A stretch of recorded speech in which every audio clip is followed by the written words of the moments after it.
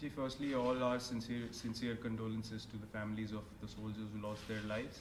From the Indian team and the whole setup, we're really shocked about what happened and really sad about the incident that happened.